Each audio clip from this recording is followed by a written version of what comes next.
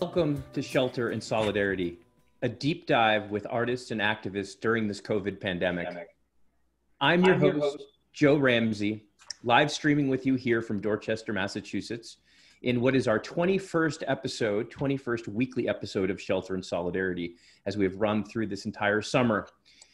And now we find ourselves in late August, a time which, especially for those who are in academia, can be a very stressful and exhausting time, whether we are faculty, staff, parents of students, students themselves. For all of us these days, this COVID pandemic has been a time of heightened stress and concern as individuals, as members of families, as workers. There's been no shortage of things to worry about, to stress about, whether we are directly affected by health concerns ourselves, or we are more attuned to the economic, financial, political fallout of this ongoing pandemic crisis. For those of us who identify as activists and organizers, and who in the course of that take responsibility or attempt to take responsibility, not only for our own immediate interests and needs, but for the larger concerns facing our world, and who are organizing or trying to find ways to change this world, the exhaustion can be doubled. The work is endless. The change we need is so profound and so huge, it sometimes can seem overwhelming. How do we sustain ourselves during such a period of protracted crisis, when it seems on all fronts there's something to stress about, some more work to be done? Nothing we ever do can quite seem like enough. And so, in Shelter in Solidarity number 21, we turn to the theme of sustaining ourselves and each other through crisis times. This will be our third Shelter in Solidarity social hour, but we will actually have a couple guests to help us kick off this community discussion today. And introducing those two terrific guests is another terrific fellow, Tim Sheard, co-producer of Shelter in Solidarity, often behind the camera, and on Shelter in Solidarity social hours, he's front and center. So Tim, it's great to see you again. How you holding up? Yeah, thank you so much, Joe. Yeah, I'm holding up, thanks. I'm holding up. And I'm lucky to have as many friends and colleagues with the Shelter in Solidarity, because this is also sustaining me as well. So it's really great for me. So I want to introduce our guests for tonight, and then we'll go into some conversation. Our first guest is Michal Osterweil. She's a teacher at UNC Chapel Hill, and she's in the Global Studies Department, and she's deeply committed to education for activists and for community members. She's also a mother and a radical homemaker, so we're going to learn some interesting things from her on that. And she'll be talking to us this evening about some of the ways that she has learned and helped others learn to cope in these difficult times. Our second guest is Victor Narro. Victor Narro is a long-term and a well-known activist and organizer with immigrant rights and with labor rights. He's out of the LA Labor Center, and he's also a leader and a teacher for self-care and spirituality for activists. And he's given many workshops on the West Coast and other places on helping us sustain our spirit, keep our hope alive, and stay focused. So we're very lucky to have him here with us this evening.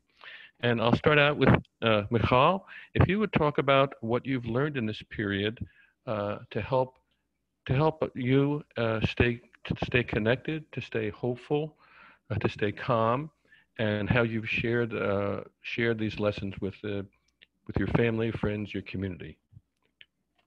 Yes, well, first, thank you all for having me. It's a pleasure to be here and part of a community. I think that as much as I have learned, one of the primary lessons that I have learned in this time is that the individual is not a self-sustaining unit, right? And this is actually a call that we are, I think, being forced to confront in these very palpable and material ways, in some very uncomfortable ways, but also in our, social isolation.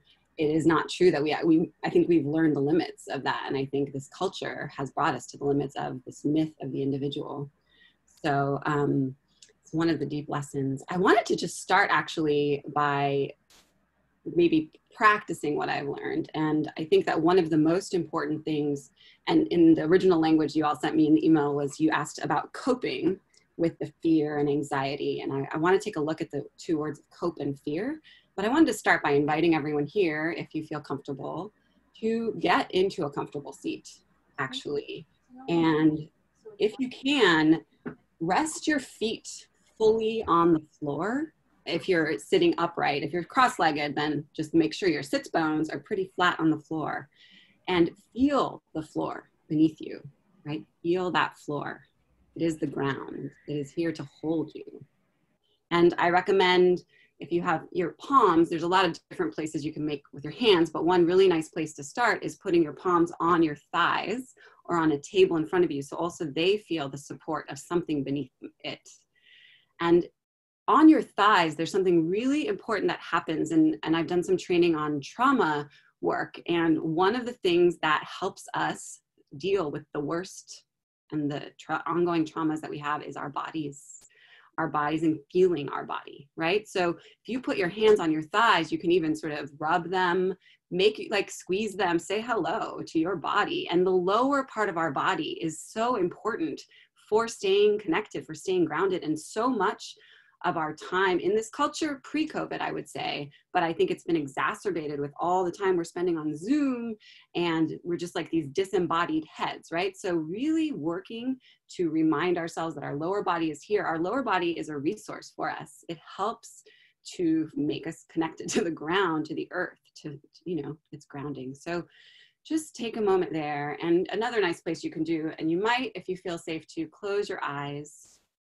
You can also give your arms a squeeze and just feel you have a container, you are here. You can give yourself a lot of love and soothing, and that goes a long way. And then just take some breaths. Breath is another very, very important tool that we have always. And when you are in fear or anxiety, you'll notice that your breath gets shorter and it tends to be up here. So really work to breathing from your belly, from your diaphragm if you can. You can even put one of your palms on your belly. And another really nice place to have your other hand. So I like to put one hand on my heart and then one hand on my belly. So I breathe into my hand on my belly and I just feel my supported here. And they've actually shown that you release oxytocin when you put your hand here. So just being here in your body is a really big part of what I would offer and what I do offer. And it's something you have to do over and over and over and over again, right? Because part of this period, which I have really, I've been in tidal waves, and then I have days where I just feel like, oh, this is what we needed. The title, The Great Pause, is what a lot of people have been saying. And I did not keep track of the time. So if anyone wants to just rein me in when you need to. This idea of this time of pause, right? And I think there is a myth that when you do spiritual work, right, when you take care of yourself, it's easy and it feels good. And we do need to take care of ourselves and cope, right? We need to do that. We need to not fly off and lose our minds or just get overtaken by anxiety. But we need to do this in a balance with also gaining the capacity to be with the intense discomfort of this moment. We are being, to use the words of someone I really respect, Pema Chodron, we are being nailed down to the now that we are in right now. We are being held down.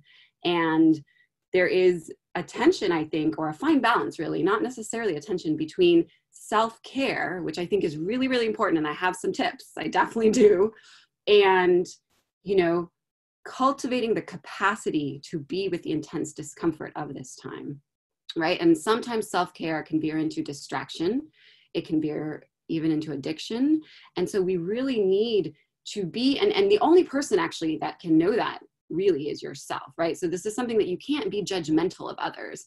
And sometimes you just need to binge watch Netflix. I'm not judging anybody. It's just on an inner plane. What are you doing? And I've really been studying this notion of the difference between coping as a Band-Aid, which looks like distraction, which looks like addiction, which looks like feeding our habitual patterns that go unexamined, and coping as creating the capacity to be in the present moment, right?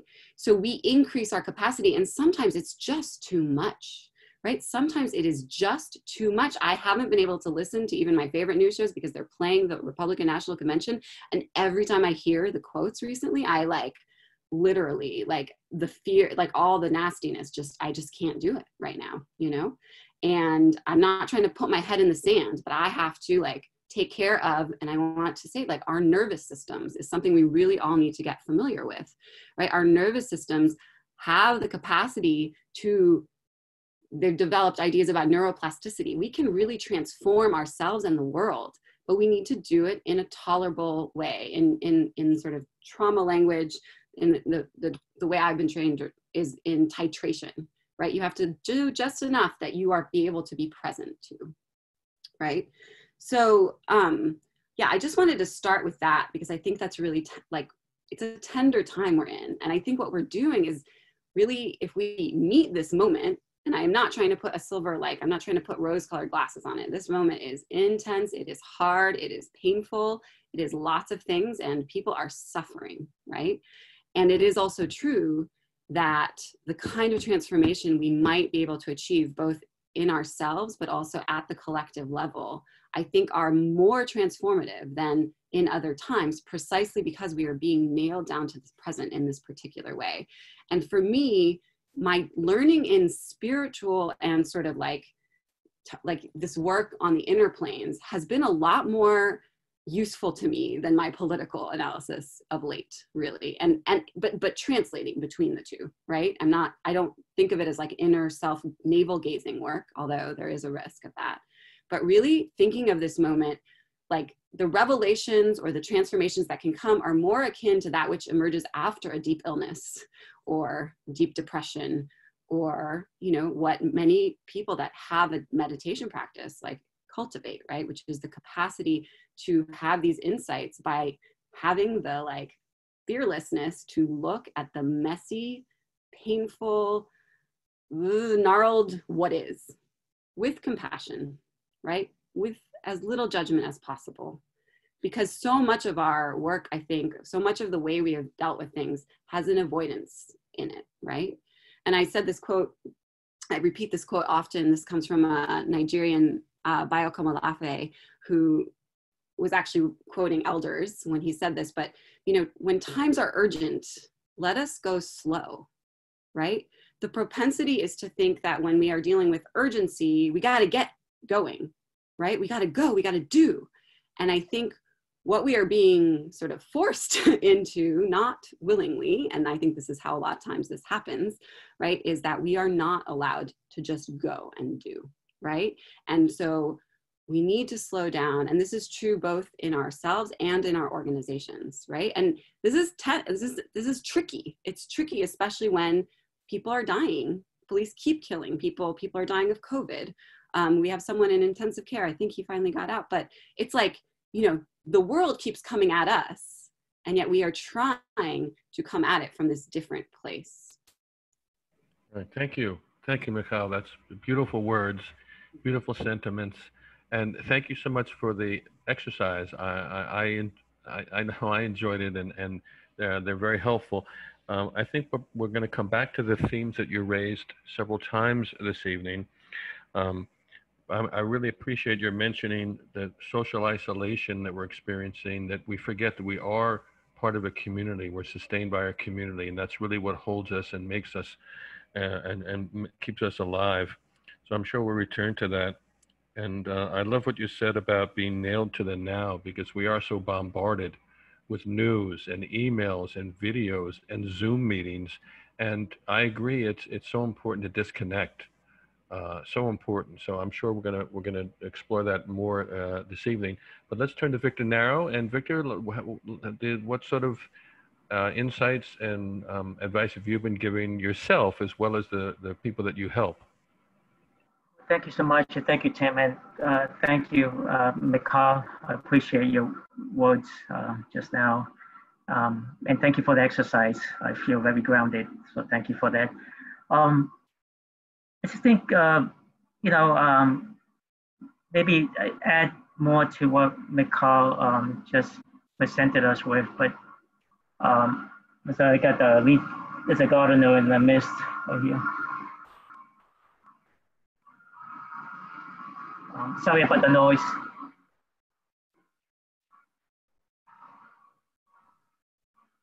It's okay. We can hear you just fine, Victor. Yeah, so can you hear me? we can hear you fine. Okay. So, I just finished. I teach my work at the UCLA Labor Center. Part of my work is teaching our labor studies classes at UCLA. And this summer, I just finished teaching a class this summer on spirituality, mindfulness, and social justice. I teach every summer.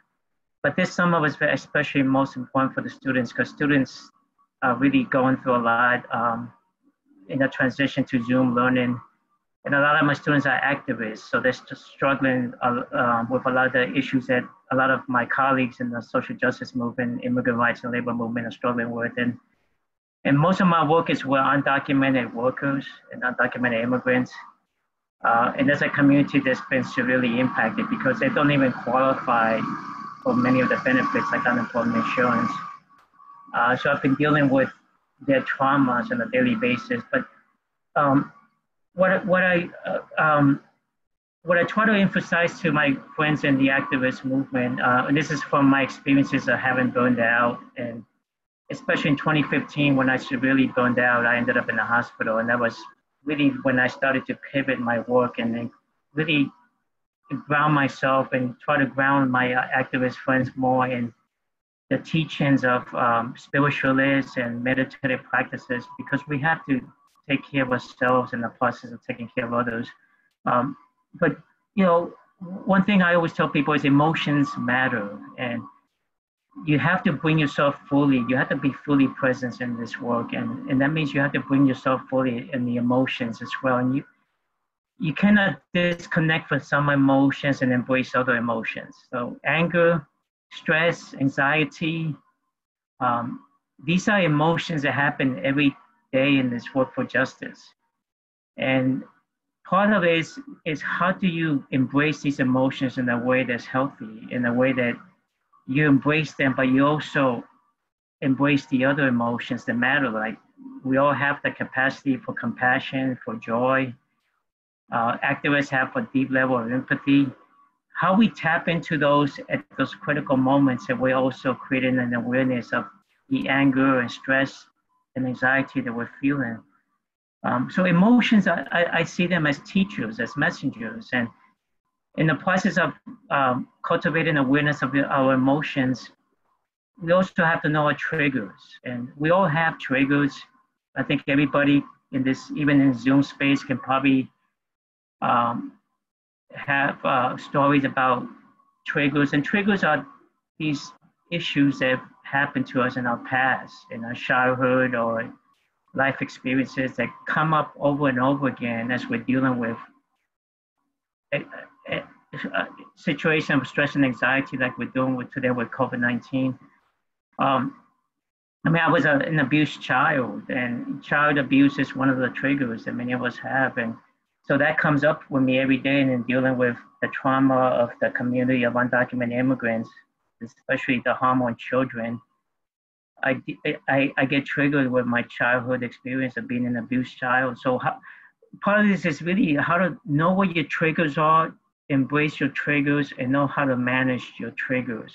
Know how to ground yourself in those situations when in dealing with other people's trauma, you develop your own trauma, you get triggered for something that has happened to you in the past. Know your triggers, cultivate awareness of your emotions of the present situation. The Dalai Lama talks about there's 6 angles to looking at a situation. So instead of looking at everything myopic, just linear one way, he says you can look at a particular situation at any moment, sideways, behind, top down, bottom up. There are 6 angles to looking at a situation. But this is part of the process of cultivating awareness. And you're better able to deal with your emotions, especially with a situation of anger and stress and anxiety, which is very heavy today and under the COVID-19 crisis and all the issues that are happening with Black violence and other issues under this Trump administration. That, really, the more you can ground yourself in the present moment, live in a moment, better understand how your feelings, your emotions. As Michal mentioned earlier, listening to your body. Your body is also a great messenger. Your body tells you when you are doing too much, or you need to take a break, or you need to relax, or you need to disconnect. And then also, being kind to yourself. So activists are good about giving compassion to others, but we've never been good about compassion to ourselves. And I think they have to go hand in hand in the process of taking care of others. You have to take care of yourself. And I think there's enough compassion inside of us. I mean, we are a wellspring of compassion. We flourish in compassion, and we have a lot of love and compassion inside of us. So in the process of giving love and compassion to others, we have to bring those to ourselves, love and compassion to ourselves, and they have to go hand in hand. I think in activist work, we're very embedded in this concept of the martyr syndrome, where you sacrifice and you sacrifice for others, and then you sacrifice more for others. We have to dismantle that syndrome. And I used to adhere to that syndrome. I was that 80 hours a week, whether I was a lawyer or a director, I will always wear myself out. I will wear my own staff. I was that person who was deeply rooted in the martyr syndrome. But then I realized, after causing harm to myself and to those around me because of my overzealous passion to sacrifice myself, I realized that there's got to be a better way. And I think for me, it's the balance. As I give compassion to others, I'm also bringing compassion to myself. If I have stressful moments of anger, how do you channel that in positive directions? But you don't do it by disconnecting. You do it by fully embracing the reality of what's before you. And then the final thing is common humanity. The Dalai Lama teaches us about common humanity. And that's where we find our interconnectedness with each other. We're not doing this by ourselves. The work of social justice, the work of community-based building, uplifting one another, is about radical solidarity. And we're struggling. Chances are others are struggling as well. And just sharing the common humanity, that this is heavy for all of us, and that we're all in this together. So I don't want to end there, but I do want to thank you for this opportunity. Thank you. Thank you so much, Victor. You've brought so much to the table here this evening. I can't thank you enough. And I appreciate that you've also echoed some of the sentiments that Michal has talked about. She mentioned the advice when things are very urgent, you need to go slow. And you're saying when things demand too much, you need to stop and treat yourself. And I know as a nurse for 43 years, nurses, we always put ourselves in the background and let other people take the glory. And, we take a lot of abuse. And it's easy to get into this syndrome as activists that we want to give. One of the things I'd like you to comment on, if you would, and then I'll ask Michal to follow up, is that I found, having been an activist for, 50 years or so, that every once in a while, I'll get an email or a Facebook message from someone that we were working with in a struggle, a community grassroots organization or labor struggle 30 years ago, 40 years ago. And they'll send, my wife just got several of these from people who are now adults that we nurtured as young children, with summer programs that we sponsored and trips to the woods and so on. There's a lot of love that's exchanged in these struggles. We make a lot of loving relationships, and I think sometimes we forget that people remember us in this loving way. And I think I found that sustaining, to know that I touched them, they touched us. We loved each other in this struggle. And so maybe you might talk a little bit about that and how that can also sustain us. Yeah, well, that's where I followed the spirituality of Francis of Assisi. And Francis of Assisi for me was what I strive towards when you think in terms of non-judgmental, unconditional love for whatever is around you in your presence. And, you know, he epitomized love in action. And I think social justice work is love in action. And I think sometimes when I work in spaces and different campaigns with my colleagues, you know, the word love, people kind of like, why are we bringing, you know, I just think love is part of social justice work, and we have to embrace it. It's inside of us, it's around us. We can tap into it. In the giving, there's the receiving. And if, you know, if love really happens in the work for activism, the giving and the receiving become one. And part of my roots, a little bit about me, I was born in Peru, and my father comes from the Agua Runa indigenous group in northern Peru near Ecuador. And it's very communal living. It's a very communal group, and it's about loving each other. You can be mad at somebody through love and kindness. You know, you can channel your anger as something through love. And, you know, you can embrace the worst situation, especially in an adversary relationship, through understanding, compassion, and love. And I think, you know, in my indigenous culture, that's very sacred. And, you know, you insult, you really create a wrong if you don't embrace even a situation that causes you anger, embrace it with love. I mean, you shelter it with love. And then, you know, I think it means also not just love of other persons, but love of the environment. So in my indigenous culture, like Mother Earth, it's like in August is the sacred month. Every day this month we're celebrating our love of what connects us all, not just our interconnectedness, but also nature. And I do, you know, I'm not a camper.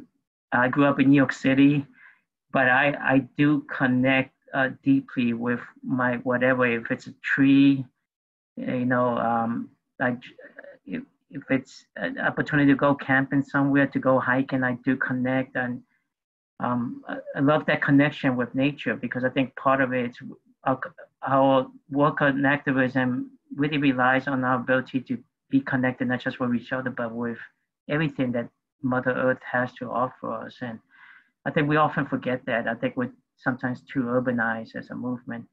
So when we can get away, even if it's a park space, you know, there is a concept called grounding, where you take off your shoes and just barefoot, have that connection with the grass, with Mother Earth, or even, you know, tree meditation. At UCLA campus, when I teach, I do tree meditation. And I notice is people start to embrace it when they see me doing it in action, because there's a connection there that we often take for granted. Thank you, Victor. I want to continue with this theme about nature, connecting with nature. But before we do, I'd like to hear Michal, if you would comment a little bit, speak a little bit about how you see friendships that we make in these struggles, how they sustain us, and how they sometimes come back years later, surprisingly, and sort of warm our heart, especially when we're having a low moment, and then we get a connection that we had forgotten we'd made.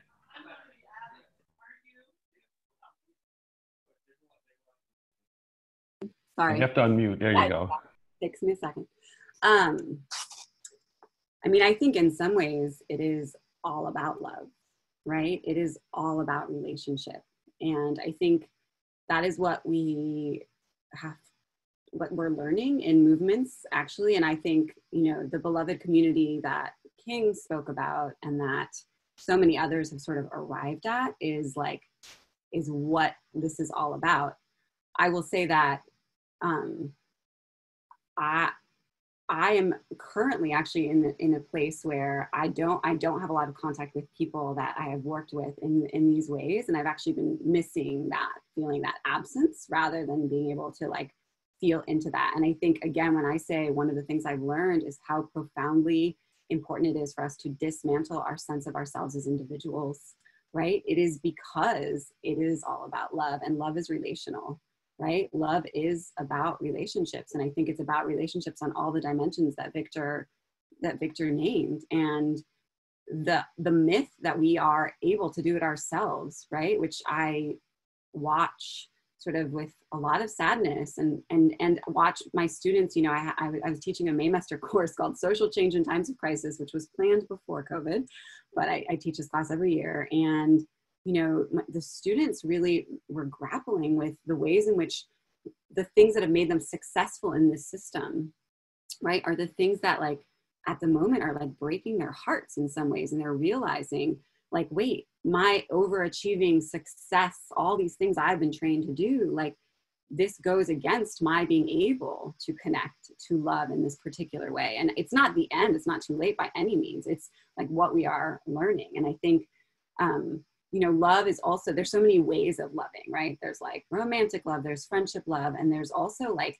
love as spaciousness to allow others to be as they are. And I think this is something we are really called to do in this moment. And it is one of the ones that challenge me a lot.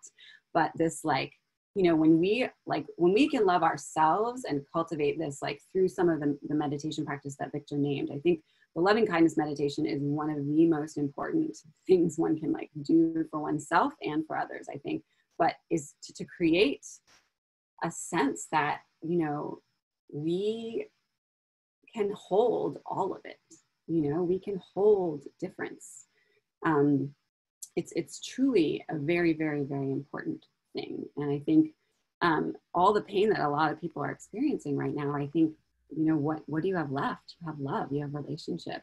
And I want to echo, in terms of practices, there's a lot of meditation practices, but the body for me, like doing something every day that gets me in my body, I'm a very physical person. So we often know ourselves and like, I have to do something like that moves me, even gets me, like exercise. I'm not saying like work, but also I try every day to be with nature.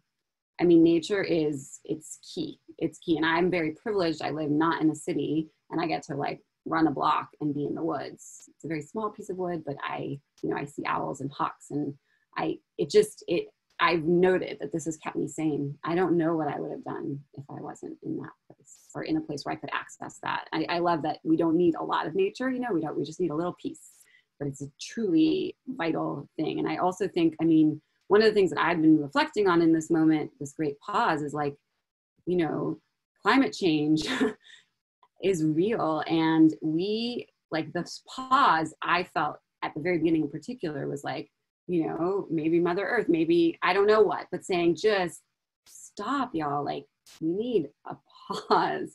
We need to stop flying the plane, stop the carbon, like, right? So it's a really important time to be with nature, also to remember that we need it. We need it to sustain ourselves. We need it to sustain humanity. And we are on the precipice, right, of some pretty scary stuff with respect to that too. Yes, it's true. Well said. Thank you. It's well said, Michal. And when the shutdown really hit in China and Europe here, and people in some of the Chinese cities who hadn't seen the mountains in years could first see them, and people in American cities could look up and see the night sky for the first time in years. It's a shame that hasn't lasted, in the sense it hasn't created a revolution of thinking and acting. And I hope you'll forgive me for saying this, but sometimes it almost seems to me like we need a kind of spiritual movement for climate, that people have to be one, like the great religious movements of the past, that really sweep people up and bring them into a sense of joy in taking part and saving Mother Earth, as Victor referred to. It's very, very common in indigenous people's mythologies and just lives. So I think that's important, and I want to call on Joe Ramsey in just a second. But I would say, even if people can in urban, Victor mentioned that many activists are urban dwellers, and even if you just plant herbs in a window box and go to it once a day and rub your fingers on the herbs and smell them, or put them as a garnish on your meal, even that is a little piece of nature, and it's very sustaining. It's very sustaining. Years ago, I visited the Great Redwoods north of San Francisco, and it was a a moment I'll never forget. It was a deeply spiritual moment, very moving moment, and those are really important times. But I want to get back to a part, something that you raised, Michal, that I think is important. If I can find my notes. You've brought out again that we are a communal creature, that we live with and through our community. And there's this American myth of the rugged individual, the dynamic entrepreneur, right? The heroic CEO who founds a business and becomes wealthy, Bezos with Amazon. And we have to fight those myths. And there's a reason those myths exist, right? They support a particular legal and ethical and economic structure called capitalism. And I think that, and I'm going to ask Joe to comment on this, we have to not only fight against the myth of that we're all individuals, but we have to fight the myths of capitalism, because I think they go together. But Joe, you're a lot smarter on this than I am. So if you might want to comment on that, Joe. Well, I don't know about that, Tim, but yeah, first off, before I say anything, I want to recognize that we have looks like quite a rich group of people who are here on the Zoom Live. And this is a social hour. So we welcome your comments, your questions. It doesn't have to be a question directed to a guest per se. I know this is a theme that we can all relate to in one way or another. So I just want to signal that. No pressure, but if you would like to speak, please indicate in the chat box, and we will call on you in approximately the order that you volunteer. So we'll be doing that over the next hour or so. So I just want to let you know that. And if you're on Facebook, we'll try to get your questions there too from the threads. So I had a lot of questions and comments listening to these two great guests and your comments too, Tim. And one thought I had, it's more, there's so many different ways we can go. My overall feeling is that we're struggling even on the left, as well as in this society in particular, with the problem of cynicism, right? And in a sense that even those of us who think we have some sense of what many of the things that are wrong in the world, and maybe even an idea, or at least a word, or some kind of vision, abstract as it may be, of the kind of world we'd like to see, right? People before profits, and various human rights or basic needs met for all, and various changes in our mode of production. It's hard to believe in it. It's hard to believe that it's possible, right? The tasks, and there can seem to be such a gap between like the immediate reality as it's often experienced or understood, and the change that's needed, that we can feel horribly inadequate if we make the mistake of looking at ourselves, isolated or whatever, as like the agent that has to do it all, right? But also I think there's a way that can even turn into something even nastier and outward directed, which is seeing other people as inadequate, right? Because show me a person who even if they step forward into a righteous position, an NBA player who's going to refuse to take the floor, or whoever, any kind of person who's getting into political, social, consciously transformative practice in some way. Show me the person that doesn't have baggage, that hasn't been touched by this, increasingly totalized global capitalist imperialist system, right? There's no way to be pure within the system. So, and it's one thing to say that, abstractly and be like, we shouldn't guilt each other because obviously we can't do it alone. But I think it's deeply, I feel like there's this toxicity of the broader system can really get into the lifeblood of the left itself. Sometimes I even, and I think I wonder, so I'd like to hear, everyone's thoughts, but particularly Michal and Victor and Tim, your thoughts on, social media, on some of the concrete obstacles. Like, how do we navigate some of the concrete spaces that activism often takes place in? I understand you actually connected on Twitter, so obviously Twitter can be used for good. But do you advocate stepping back from these spaces? Do you think there's a way to use these tools and model them differently? That's one. There's a lot of. I also wanted to ask, like, how you think maybe the role of art. The role that art can play in this. And writing as well as reading. People may know Richard Wright, as the writer of harshly, often, realistic novels exposing the injustice of the world. But in his last years, when he was struck by illness, he turned to haiku. And here's one of the haiku he wrote. And so I wanted to hear your thoughts on writing and the role that literature might play, and art more broadly of various forms. Richard Wright wrote this haiku. I am nobody. A red sinking autumn sun took my name away. So, I mean, I teach literature and poetry and prose writing as well in my, when I'm not doing this.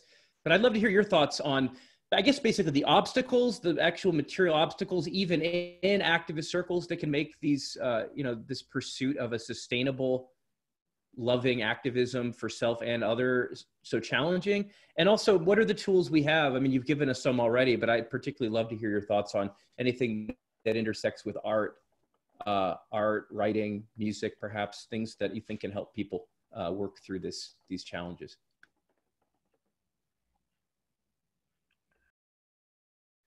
I'll start. But stop me because I just go. So, okay. So first, I just want to say you started with cynicism, and there's a really beautiful quote that I've remembered this from, I think, high school. I don't know, maybe middle school, by Kurt Vonnegut, who says, "For what is a cynic after all, but a moralist at heart who laughs at the world so as not to cry?" And I think I love the work of someone named Joanna Macy, who does this work called The Work That Reconnects, and she is I think she just turned 90. And she is a Buddhist and a scientist. But one of the things she talks about is the fact that so much energy is spent deadening our hearts, right? There was like a lot of talk about apathy, but really pathos, right? If we look at the root, it's an attempt to keep your heart because we're trying to protect our hearts. And one of the things that I think we have to do right now, and if we want to later, there's a beautiful actually meditation that I brought with me in case we wanted to do this about like, the heart that breaks open can hold the whole world, right? The kinds of falling apart that can happen when you actually let the grief in, actually feel it, right?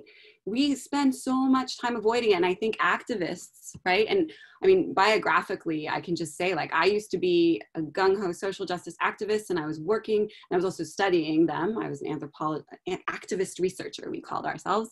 And one of the things that happened to me was being burnt out, not necessarily by my own, but by the toxicity of the spaces, right? Like, this was a very troubling thing. But one of the things I also discovered was that a lot of people were feeling that, and they were finding new spaces, right, to do what people were calling spiritual activism, healing, justice. These emerged in the 2000s, late 90s, 2000s in the United States, that were really addressing the fact that many of the ways that activists pursue justice are reproducing capitalist culture, right? In its egocentrism. Ego is a big one. Ego is a huge one. And a lot of it is because we're not aware of that. And a lot of activists are products of a lot of pain, right? And sometimes it's easier to be angry at the outside than to deal with what is going on the inside. And what Victor brought up triggers and trauma. We are in a profoundly traumatized society, and I'm someone with relative privilege, right? There's much more out there. And so a lot of the work we have to do right now, I think, is calling on us to, get into that messier place of being with the grief, being with the pain, but knowing that on the other side of that, right? Like, the heart that breaks open can hold the whole world. There is something so beautiful and profound. I will just say, in terms of art, and in particular, yes, I think, one of the things that, and I spoke about this last time you and I spoke, but one of the things that this is a moment for is decentering the mind, or rather putting the mind at the service of the heart, right? And the imagination. And I think Western culture, which is, the source of capitalism, right? The ontology and epistemology of the, rational, Cartesian, individual, all these things go together, right? Is at the heart of so much of what we are doing. And activists are good modern subjects. We are good rational modern subjects, and we like to be in control and pursuit of justice, and decentering ourselves and letting go of our mind's control a little bit and getting into that sort of more messy place of the heart, which I think art does for us like that, and poetry does for us like that, right? Like it isn't a product of a rational argument. It's the product of something moving you. Yeah, so I think absolutely. And just one of the things that Joanna Macy wrote this book called Active Hope, How to Face the Mess We're In Without Going Crazy. And I really, really recommend it. It has a lot of practices in it too, but it's written way before COVID, way before. It's more about climate and environmental issues. But one of the things that I really hold on to is that, sometimes when we try to change the world, that's where cynicism and because the world that we have is that which we have, right? We have to open our minds up to what we don't know about yet, the unknowable, right? And so the Zapatistas say, to change this world, that's impossible. Let's build new worlds, right? And when you build something together, when you have the possibility of using your imagination to create, right? The cynicism isn't as daunting, right? Because it's not about getting so-and-so to believe you. It's about manifesting, right? In this world. I mean, the idea of putting the herbs in your food, I'm an avid gardener and try to cook a lot of what I grow, and having the pause has helped my garden do a lot better this year. Right. But there's something about doing and making and feeling your capacity to be in charge of your life and sustain yourself, even very materially, with the food you consume, right? And not to be dependent on these process, but even having to go elsewhere for other things. And again, this is not about becoming an individual. It's a different thing. It's about a self-sustaining, but that has to be collective and communal. I've been a little all over the place with that, but you brought up some really points that I care deeply about. Thank you so much, Michal. Someday, before I die, I've got to write a paper that Descartes was the father of neoliberal ideology. So I'm glad you raised that, because it's really true. He was a foundational thinker on it's all about me, and he was totally wrong. His philosophy is junk. But anyway, I'd like to hear, Victor, if you have any more comments on art or any of the arts at all as sustaining our spirit. And then I want to open up to some of our participants. Okay. So as to the first part of the question from Joseph, it's a good example of, I think, activists, we have the deep capacity to find the opportunity in any crisis before us.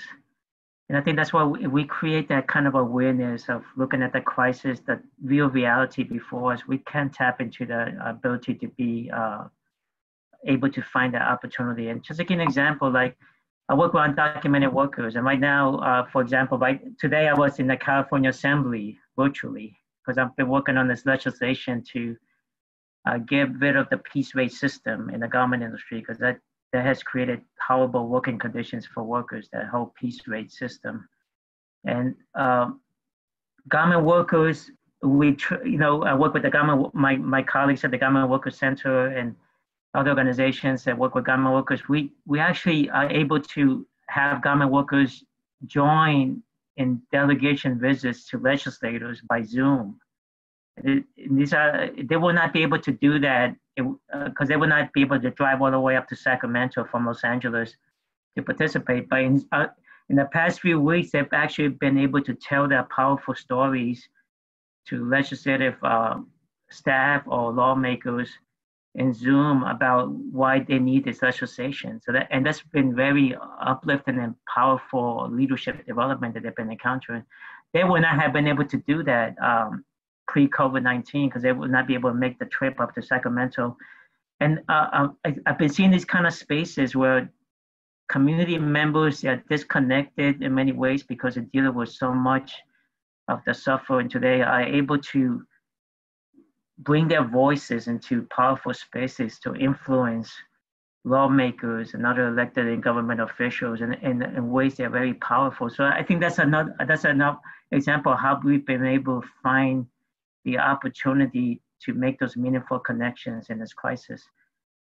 As far as art, art was very suppressed in my household. My father never let me explore music or art because he felt like that wasn't good for me. So that was part of my childhood. But it's made me come to really appreciate the fact that I think we're all creative inside. The human being is a creative. We're all born to be creative, and I think it's social justice work. I think this is the more we connect with the arts, whether it be music, poetry, art, drawing, uh, anything that's anything that taps into creativity, we become stronger activists, and we become more creative activists. And I do mixed media art.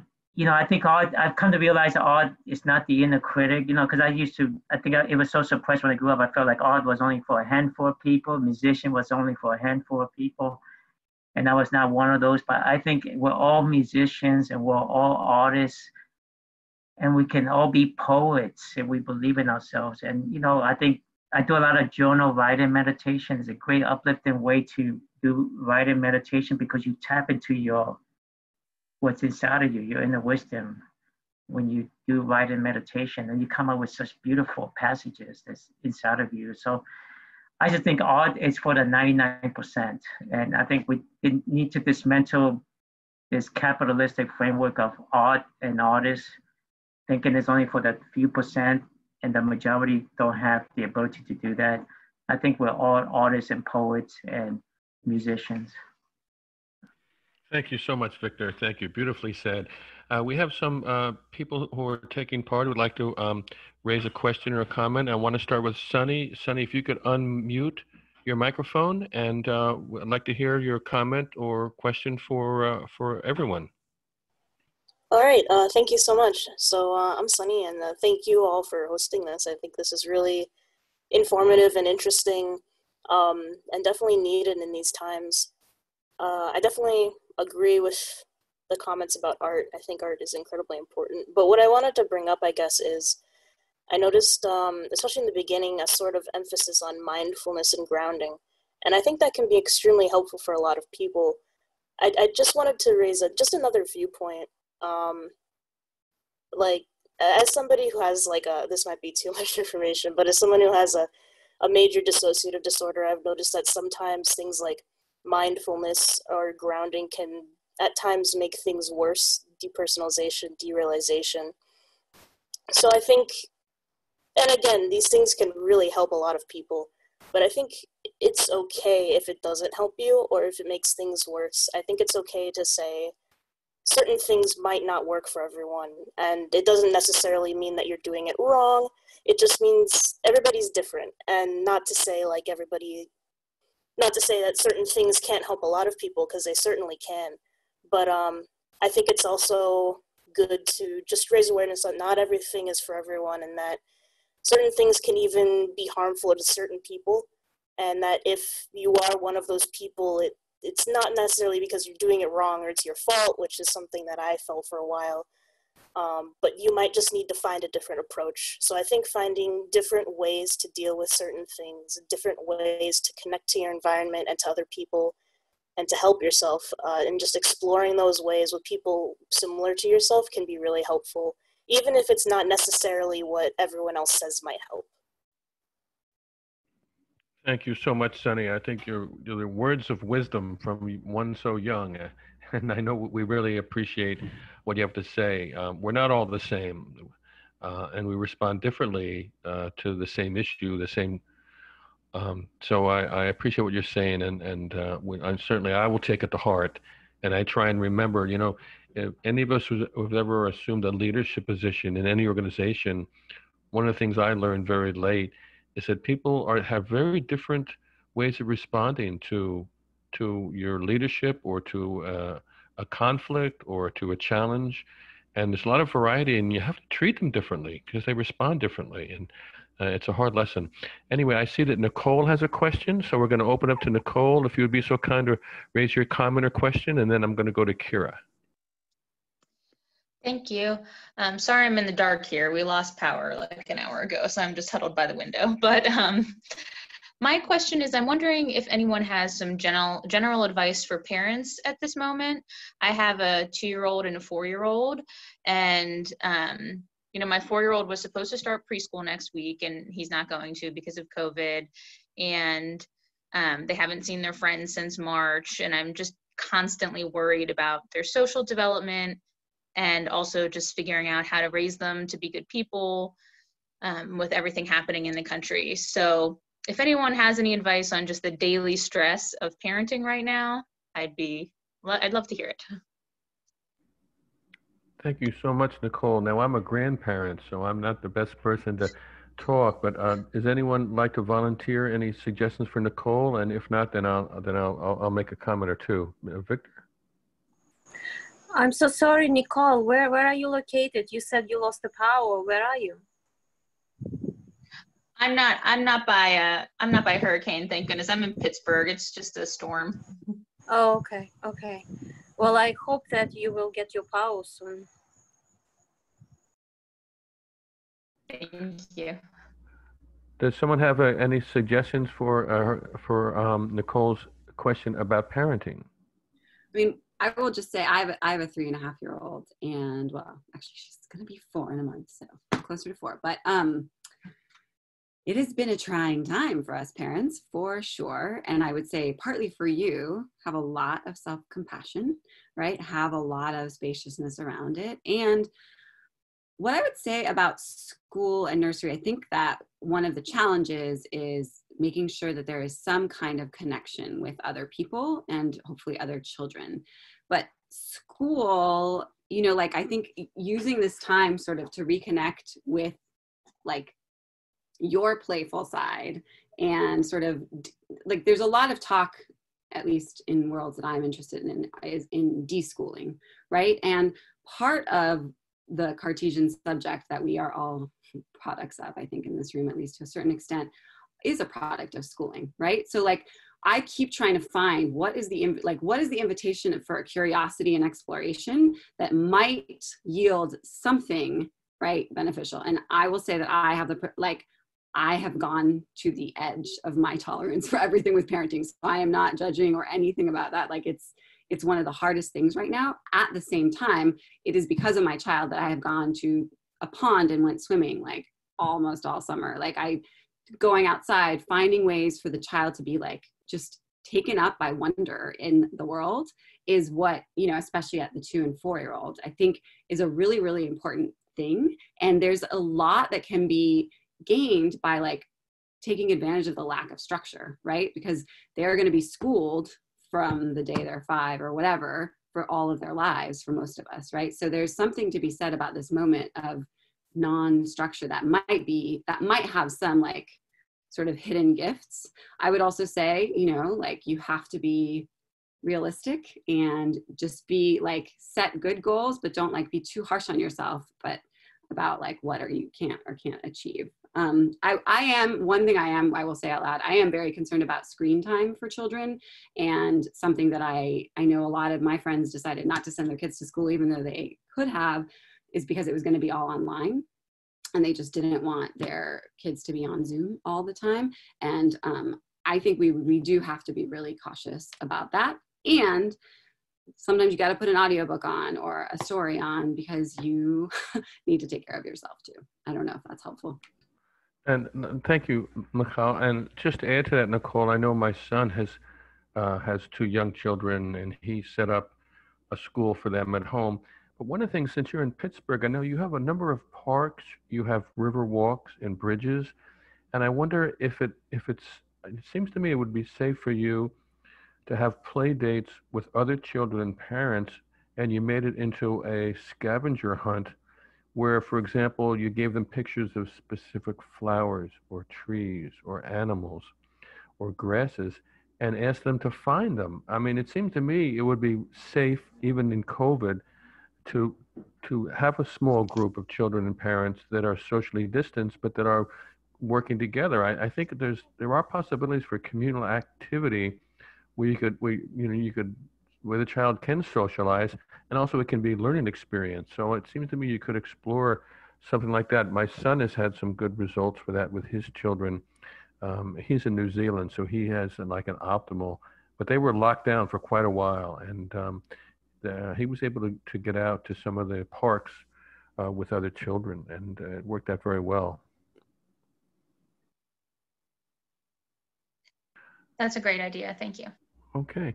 I want to ask Kira if you have any questions or comments for our guest, or just for yourself. Yeah, I actually have a big question since both of our, actually most of our speakers are from like university campuses as well.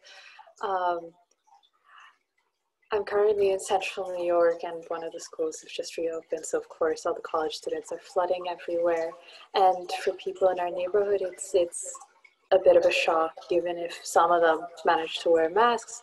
And I'm wondering, how do you guys balance the amount of looking for public space and looking for spaces to connect, even with people who might have not been in your pod before or something? Like, I moved back from a very different place and I'm getting to know people again in my neighborhood, but that was built after COVID.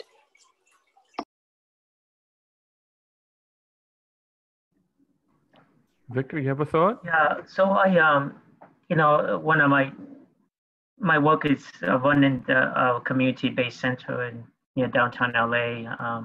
It's a center for workers and immigrants, and that's been shut down since we shut down our center in February, and we've gone remotely. So we've been trying to figure out what can substitute for that kind of space. And what we're trying to do is we're trying to figure out how to connect either Zoom or Google Hangouts. I also use Slack with some of my students, so we prefer Slack. We don't want to be looking at a screen for a long time either. So, but we're trying to figure out how to build community using these spaces like Slack, Google Hangouts, and Zoom, and we're trying to use. One thing we are finding in the work for justice in Los Angeles is what we used to take for granted. We used to take these meeting spaces for granted. We used to take for granted being in each other's presence. Now we're realizing how much we should cherish meaningful interconnectedness. And I think we're actually redefining solidarity. I think solidarity, we're giving it a deeper depth of awareness than we ever have. And I think we're going to come out of this. Once we're able to go back to what considered physical spaces, we're going to have a deeper sense of, I think, solidarity and interconnectedness. But we're trying different things. We have our Zoom circles sometimes with different teams working on different campaigns. I find with working with a lot of workers, I'm more connected with the workers now than ever before, because it's easier now to bring workers together from different places through Zoom versus if we were trying to get to a destination, Los Angeles, with all the traffic and everything. It usually meant a lot of people not being able to show up to a particular location, whereas now it's easier to show up by Zoom. And so I'm finding like there's a deeper participation now. We're doing this correctly with a lot of the workers who I'm trying to help in different campaigns.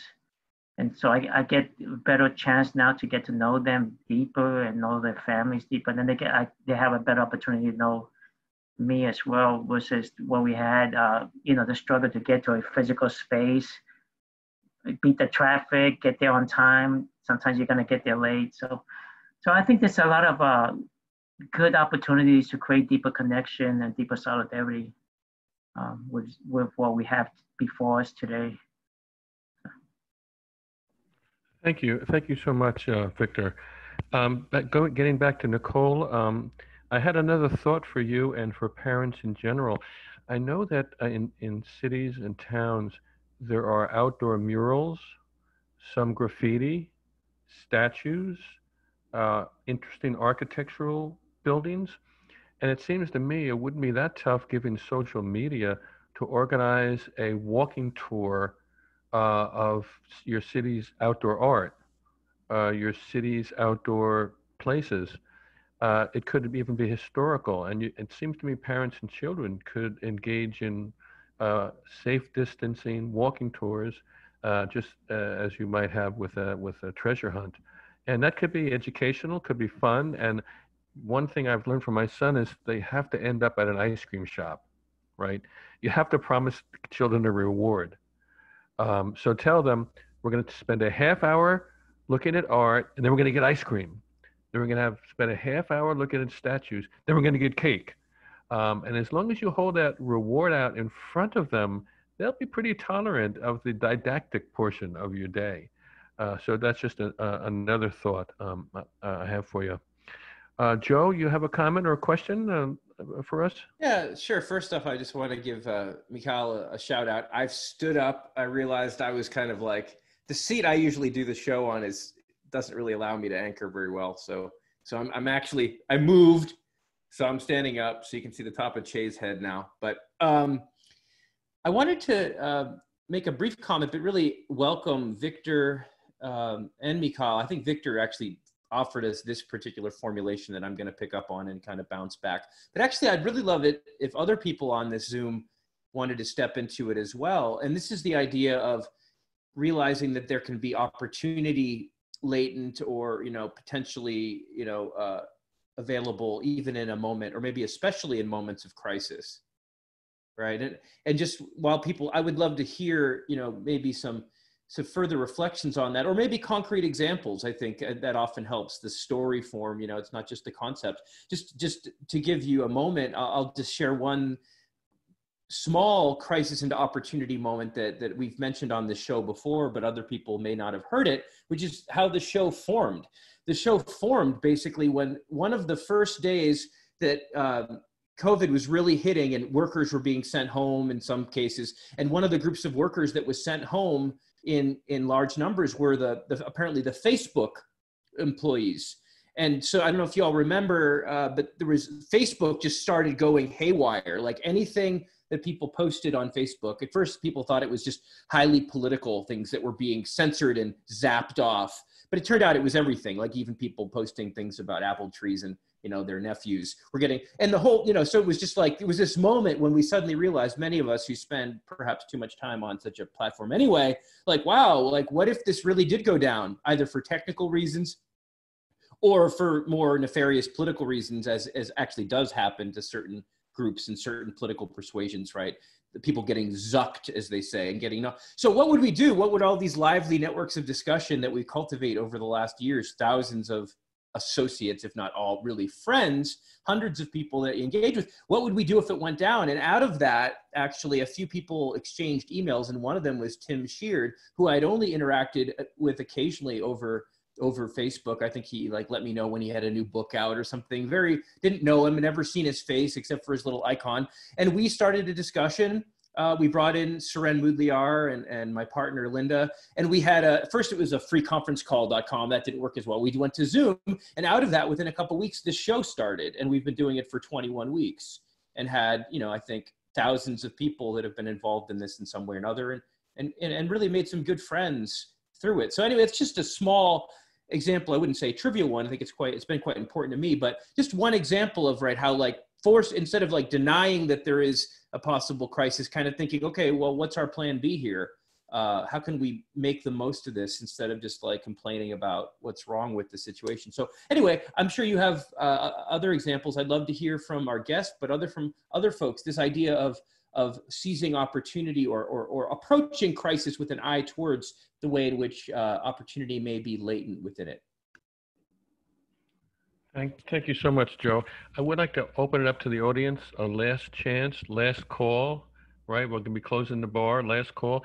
If you do have a question or a comment, please type it into the chat and I'll call on you, and we very much like to hear you. In the meantime, Michal, if you have any response to what either Joe said or I said, I'd love to hear it. Well, I mean, I will just say that I can't remember if I'm getting the words right, but I think that in Chinese, the character for crisis is similar to the character for opportunity, right? And so I think, and actually when everything started going down, that was my first place to go. It's like, okay, so what, yeah, it's crisis, but what is this an opportunity for? And actually, I think the solution, what we are being forced to do is the solution to some things, at least for a while. As we mentioned earlier, you could see the mountains in China, you could see the sky, right? You have an opportunity when things break down for new realities, new worlds, new ideas to come forth. And I think, very concretely, I think, Kira actually pointed at this, and I wanted to hear a little bit more. I couldn't think of exactly how to answer, but, a lot of us got to know our neighbors for the first time, right? I had a 2-year-old to like next door and then another 2-year-old around the corner. And I don't think we aren't really like, we didn't have circles crossing. And so we started to like have a little bit of a play area, like outside. The kids would just come and play. And that meant we were outside all the time, and we watched the flowers grow, and we got baby chicks and watched them. Like there was a lot of sociality, which is so vital. It's not like just wasting time, right? It's actually like nourishing us to have connection, to have community in the places where we live. So that's just a very small one. I would also say, like, just sometimes when we have crisis, meaning even financially or food insecurity, like that is when we need to connect with other people, and we start realizing the commons. We start realizing that, like your neighbor down the street actually has a lot of extra food growing in their garden, and you make a relationship out of necessity, right? Out of crisis. And that relationship, again, I think it all goes back to, becomes the basis for like, a deep friendship, a deep relationship, a deep like ability to find one's own power to nourish oneself and one's neighbors, right? And I think I talk a lot about food. I think adults also like reward.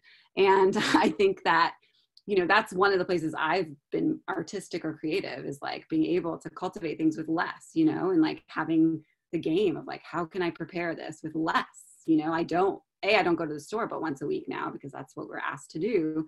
But also it's tight, like all these reasons, constraints create creativity, right? So there's a lot of ways to answer that. But I would say that this crisis is an opportunity to rethink our lives. One of my students' moms was in the corporate world, and just like realized when she was forced to stay home how much happier she was not having the 9-to-5 grind. There's a lot of different examples.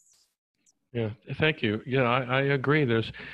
It's opening our eyes in some ways to possibilities that perhaps we hadn't considered for ourselves. That's what a crisis can do.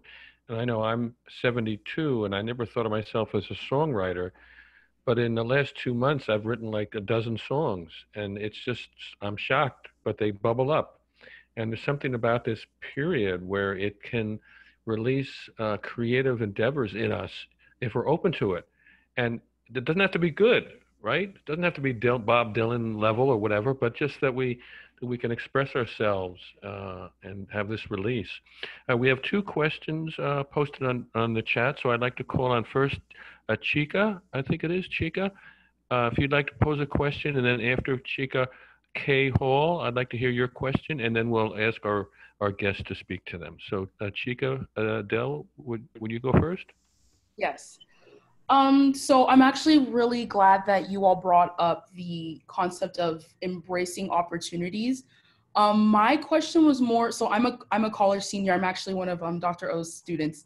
My question is, how do you go about, especially during this pandemic? I'm very aware that we're in the middle of a pandemic, that this is unprecedented times, yet I get this feeling and this idea that when we, I guess, return to some semblance of normal, the world, or more so the Western world, is going to start like picking up, and it's like you should be already like oh, everything is over. You should be caught up now. It's like you should be doing something like productive during this time. And while I definitely understand and appreciate like taking care of yourself and making sure you're seeking new and unique opportunities during this time, do you have like any advice for balancing like taking care of yourself and seeking new opportunities, but also providing like continue with like some type of like structure and formation with like plans you have? Because the plans are going to change, but like you don't want to just throw away the whole plan, because this pandemic at some point is going to end. And I feel like it'd be naive of me to be like, the entire world is going to be like, oh, even if we've been in this pandemic for a long time, we're going to give you all this leeway and leniency, if that makes sense. Thank you so much, Chica. Kay, you want to also have a comment or a question? Kay? Here, I'm unmuting myself right now. I was sitting on this book about eviction for years. Nobody was interested in eviction. Nobody cared about eviction. Nobody was getting evicted. All of a sudden, it's the hottest topic in ages. I've got a stack of material all ready to go. My agent's like, when is it done? When is it done? We got to get this out. It's got to be blah, blah, blah. And let's talk about opportunity. And unfortunately, it kind of fell in my lap like that. And then the other thing I had was that it's also a very dark time in terms of getting along with people. My neighbors are Trumpers. And so we're not sharing food. You know, we hardly even share a hello. So that's having going under a microscope too, the people that you're just not like-minded with, but that you might be geographically near. And that's becoming more startling and profound. And thank you guys, I really, really appreciate you coming by today. Thank you all. Thank you so much, Kay. Victor, would you like to respond to any of these thoughts? Yeah, sure. Let me first address Chica's question, because my students asked me, as usually, my students asked me similar questions recently. And, you know, I think the opportunity, you know, because pre-COVID-19, we were dealing with the same issues of racism, Black violence, all the crises that are created by this administration, the attack on immigrants. But COVID-19 has given us a deeper level of awareness of these attacks, these crises that we were facing. And it's also shown us more of what we were misled into believing existed. Like, there is no such thing as a safety net. Let's face it, that's why this country cannot be fully have a shutdown like in other countries. It's shut down. In France, the government in France guaranteed the wages for every worker during the shutdown. The country could shut down because they guaranteed the wages, they provide all the benefits, so that then now they're in a much better situation than we are. I just think it exposed that there is no safety nets, exposed the ugliness of individualism and capitalism. Like, it just doesn't, it's not, the human beings were not made for this kind of system.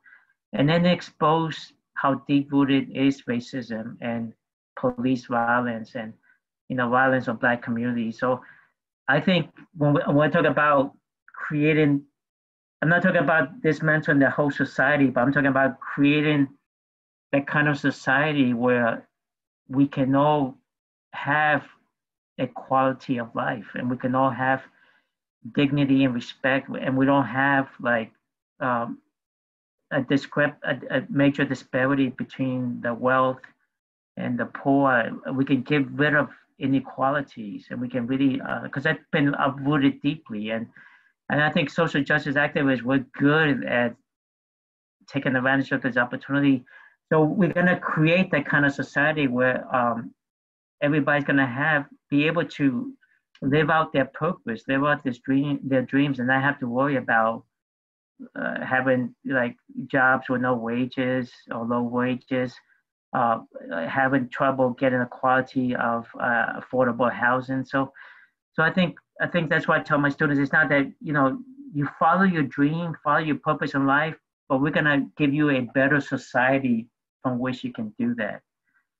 And that's what I'm looking forward to. We're gonna create, and then you know, I live in my building. There's a lot of you know, conservative people who are, you know, part of what I try to, you know, but we develop like a WhatsApp in my buildings that we all look out for each other. If somebody goes to the store, they bring back stuff for other people. If somebody has a shortage of some particular item, somebody will bring it to your doorsteps. And so we figure out how to create community and see through whatever political affiliations you have or political views. And I think, because I think that's always important. I think we gotta figure out a way to keep connected. Like, interconnectedness does not mean that we connect with some people and leave others out. Because, you know, we want to create society for all, a common humanity for all. It doesn't mean I'm gonna embrace their politics, but if they need toilet paper and I have extras, and if I see that in a WhatsApp, then I'll leave it at the doorstep. So we're creating that kind of community, able to see through whatever political affiliations or political views that we have. Thank you, Victor. I'd like to also follow up on what Chica, what you were raising, and thank you so much for bringing it up. when this COVID is beaten, it's finally beaten, and we can go back into our public spaces freely, we don't want to go back to the same world. We don't want to go back to the same system. We don't want to go back to the same values. We won't. And, you know, I'm sorry that our friend Adam isn't with us tonight, but we haven't talked about any kind of social revolution. What would it take to really transform our society so that, for example, we really dismantle the systemic racism in our institutions, in the legal system, in the culture, and so on. And what Victor brought up, the gross inequality, the wealth inequality, and the lack of opportunity. And I think that's something that all of us as activists that we struggle with. How do we get there? How do we make that happen? Or at least how do we move the country a little bit closer toward that ideal that we have?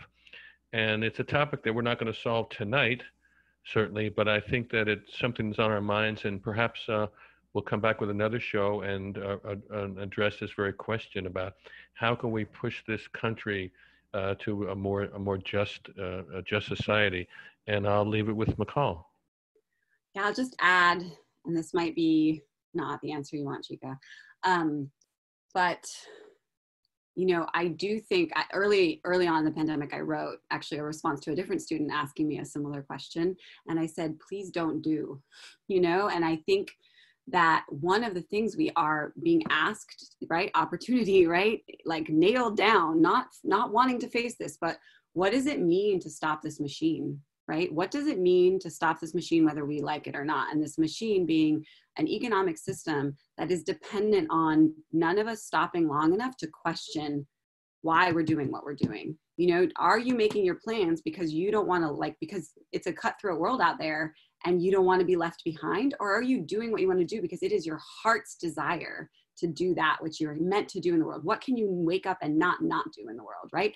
I want to build a world where that's what we're doing. And we have, like Victor said, a basic income or some sort of guarantee that people can do that. And the only way that's going to happen is if we recognize the power we have to not do and to not play the game that has been told to us, that that's the only way, you know, that you have to graduate from college, get the 6-figure salary, get the blah, blah, whatever it is you're being told, right? I don't know that that's what you have, but it's like, you know, the basketball players refuse to play. This is like, what?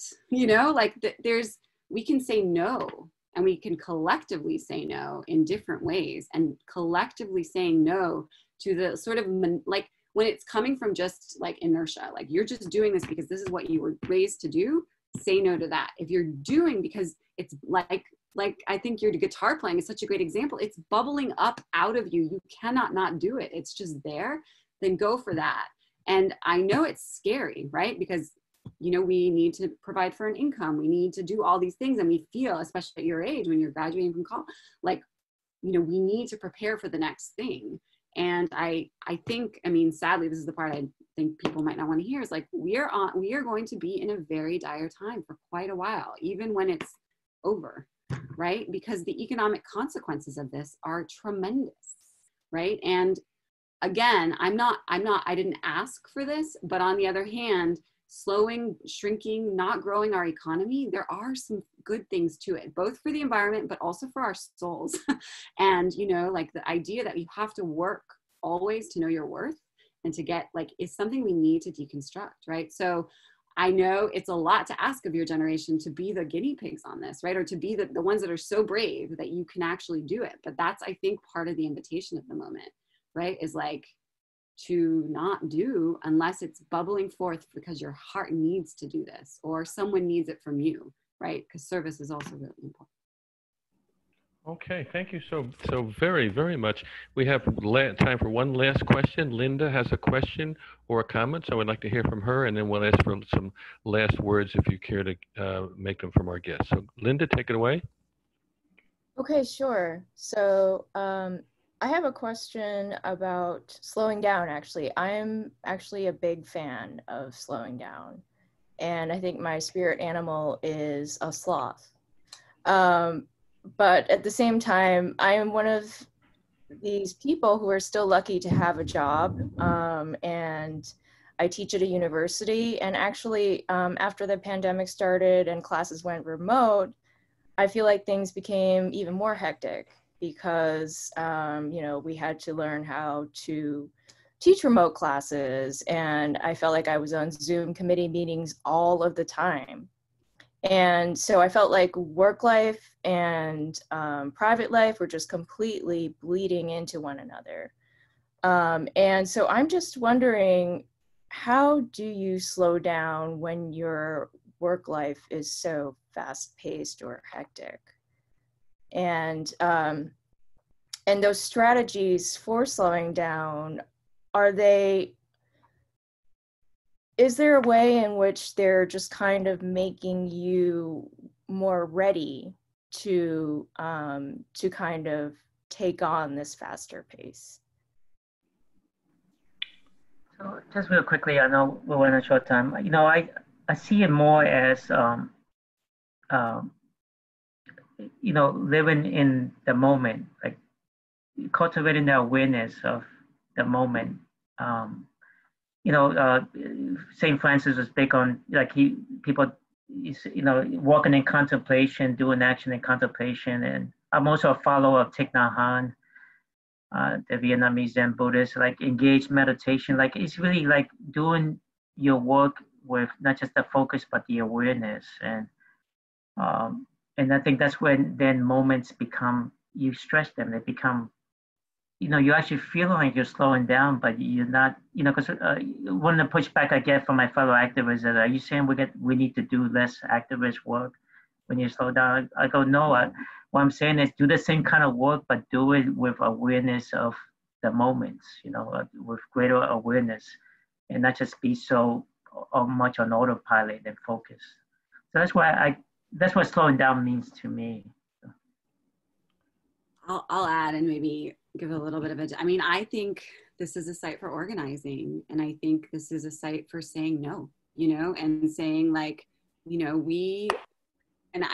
it's similar to Chica, right? It's like, yes, there's going to be consequences. There are going to be people that might frown and say, like, well, you're not holding. But if you start to, like, have conversations with colleagues about, like, the conditions of their life on this fast pace, and I completely agree. Like, I teach too, and it was one of the most intense times in terms of busyness. I think that this is part of what, again, this is an opportunity for, I think of COVID as like a grand revealer, right? Nothing is new. We were going too fast before, right? But people are more able to see the craziness of the system we have consented to, right? And we are consenting. So we have to, like, figure it out. And, you know, I am a non-tenure track. I am a fixed term faculty, right? So I have a lot of precarity in the sense, like, if I refuse, they can easily find another person and just, you know, hire them. But the idea is, like, how do we start doing this collectively and having conversations about the toxicity of a workaholic capitalist culture? And you don't have to use that language with people they're not ready for it, but just, like, you know, pointing that out. And I think, again, like, my student's mom, I mean, this student was like, this was like an aha moment for his mom, and that trickled down to him of, like, you know, she decided she doesn't want to go back. She prefers to make less money and have more time at home with her family, right? And these little aha moments are, I think people are right for them because of this period, right? So we just need to, like, articulate it, you know. And just to say opportunity, I think it was Milton Friedman, and I'm gonna get this wrong, it's like there's always crises. It's like, who has the good ideas lying around? I mean, those of us who have been doing organizing, right, for, like, refusing to work or striking, or, like, this is the moment to start, like, being creative about how we do this and show to more people how relevant and useful it can be, right? So it's like this, I mean, to me, refusal to work is a really important tool, and we have to do it in ways that the most precarious aren't victimized, right? Like, we have to protect each other in doing this. So I would just say, like, having creative ways of having conversations to get others to see it, and then, like, refusing. I mean, it has worked in small ways in my department, I will say that, and in my faculty meetings. So thank you, Michal. Linda, I'm gonna turn to our guests for any closing remarks. But before I do, I'd like to remind you of Sheard's rule: no meeting should go more than an hour. Right? Because after an hour, productivity is down. So if you hold your meetings to that, and you just say, oh, I have to go. Oh, I have another appointment. The hour's up. I have another appointment. Believe me, it'll help. I'd like to ask our guests if they have any closing comments or remarks. Michal, you go first.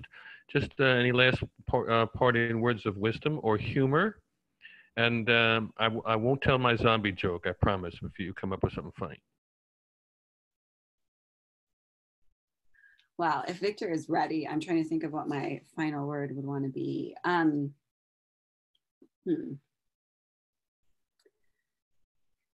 I guess, you know, I go through days where I feel like, I think I had a couple of these in the last week since UNC's debacle of an opening, and feeling so enraged with the administration and the risk they put people's lives at. And then I go through days and having these kinds of conversations where I'm like, wow, like this is truly a moment. We cannot waste this moment, right? Like we cannot waste the opportunities of this moment, of everything falling apart. You know, when things fall apart is when new things can grow. So we need to, like, you know, actually force some things apart, maybe in our work meetings and all of these things, but just to really take that to heart and take care of ourselves as we do that. Because part of the way I get into the not taking care of myself is to get into that work grind, right? And I'm so productive and I'm so da-da-da-da, and I then like am distracted from being present in the moment and building the world that I want to build. So again, taking advantage of what we are being faced with in its really uncomfortable, so many uncomfortable dimensions. Like I am not a fan by any means, and I am grateful. I'm truly grateful for all that I've learned and all the things I see, like maybe like are latent and can be watered. I really love that Thich Nhat Hanh, you know, he's like, choose the seeds you want to water, you know, like they're all there. You got to water the seeds you want, right? Like water them, take the time. Thank you. Victor? Thank you so much, Michal. You know, I think there is joy in the work of activism.